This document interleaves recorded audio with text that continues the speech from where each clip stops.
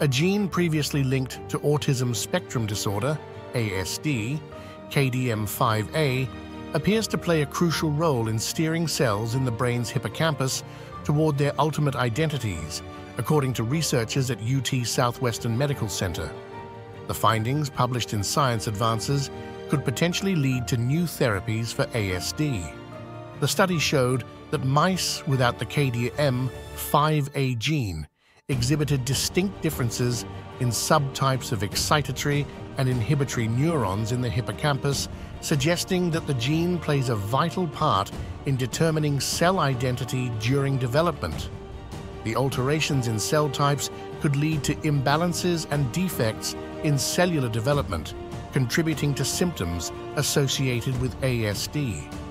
The researchers hope these findings will contribute to a mechanistic understanding of ASD and pave the way for new therapies. If you enjoyed this video, please give it a thumbs up and subscribe to my channel for more great content.